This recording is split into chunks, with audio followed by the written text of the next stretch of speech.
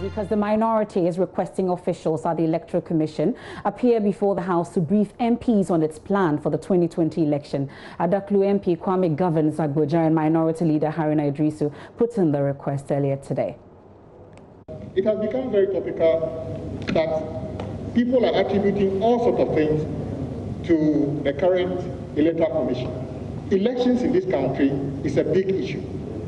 I have been in this house when we brought Madame Charlotte Osei here, and in a close meeting, and members of parliament had the opportunity, Charlotte Osei, as electoral chair of the Electoral Commission, and we elicited whatever we wanted to do, and we hear from her.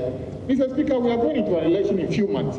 We hear all sorts of things about what EC is doing or not doing. I think it's important that the chair of the EC or the Electoral Commission is brought to this house to update members of parliament exactly on what she or the commission is doing to ensure free and fair elections in December. Mr. Speaker, anything short of this would have been an act of preventing members of parliament, the people's representative, the opportunity to interact with the EC so that we can report back to our constituents to prepare adequately for this year's election. Mr. Speaker, it's a plea I'm making that leadership prepare and invite the Electoral Commission to appear before the House so that we can elicit whatever information we want to get from it. Now, the Majority Leader, Osechi Mensah-Bonsu, says he's in touch with the Commission for a possible appearance next week. About the EC to come to the House to update the House on free and fair elections. I don't know what exactly he means by that. The functions of the Electoral Commission are stipulated in the Constitution, and nothing can be added to that. Regarding the program that they intend to follow, again, that program was set out in the budget that is submitted to us.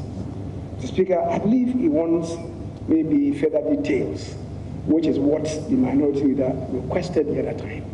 And we said that we engage the EC.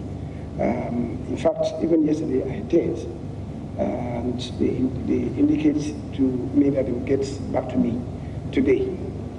Indeed, the chairman of the Special Budget Committee also came to me, and I said he should also do his own checks, but I have used a straight path to engage. I'm waiting for the response, which I believe would come by the close of the day, for us to know exactly when next week, possibly, we shall meet.